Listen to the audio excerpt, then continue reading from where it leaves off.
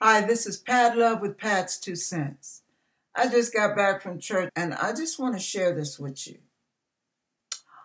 Many of you are caregivers.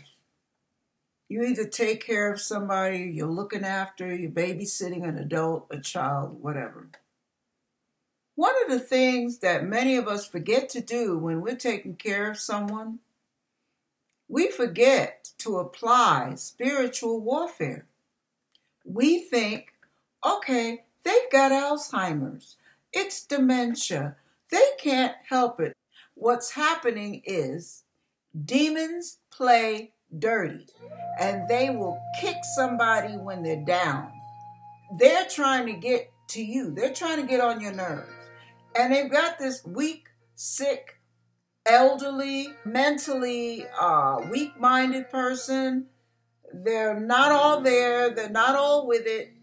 And demons pounce on people like that to take advantage of you.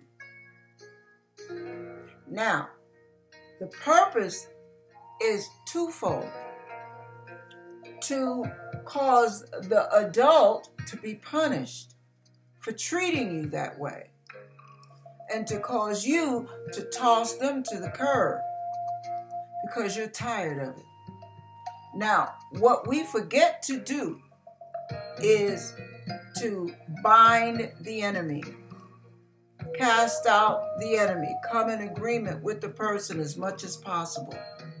If they're not in agreement at all, you do it all. But the bottom line is you take authority and you get those demons out of your business because they don't belong. They're trespassing. They're taking advantage of a person while they're down. And they're getting at you while you're tired. Let me give you a quick example. I've had a conversation this afternoon with a friend of mine. It inspired this tape because a lot of people, they think that it's just dementia or Alzheimer's or some mentally debilitating disease that causes a person to act out of character. Not so. Listen, not always so. I won't say not so, but not always so. She was telling me that they had to put someone in a home. Yeah, because the person became belligerent. This was a born-again Christian with a very sweet disposition. They became combative, confrontational, rebellious, defiant, volatile in temper. That was never part of them while they were walking with the Lord. So this is what I say. When you see them acting like that, you take authority. You don't fuss at them, you fuss at the devil. You command that devil to come out of that person. You rebuke him in the name of Jesus. Here's another quick example. When I took care of my father years ago, my father was very true blue. Even when he was unsaved, you knew where that man was coming from. He didn't speak with forked tongue. He was straightforward. A man's man. And one night, this was maybe 4 months after I had led him to the Lord, and he was going to church with me while I was taking care of him, the whole 9 yards. I started, I would give him a hug as usual, and normally he'd reciprocate. Okay, he'd give me my hug. But this time I started giving him a hug, and this came out of nowhere. And I would hug him, and he'd reach up to hug me from the wheelchair. And then he'd say, "Oh, get out of here, get out of my face." I mean, everything would change. And I'm like, what does he think? I'm patronizing him? Now I'm trying to reason it away. Because he did not have dementia. He was crystal clear as a bell. So he was very lucid.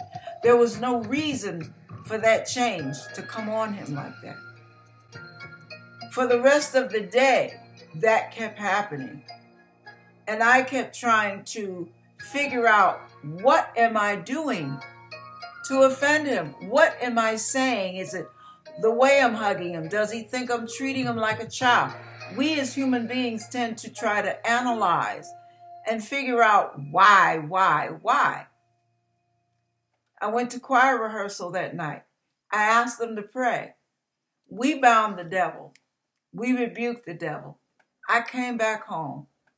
I sat down and had a talk with my father. I said, do you know why? Do you remember when I hugged you early and you pushed me away, you got angry? He did. He remembered. He said, yeah.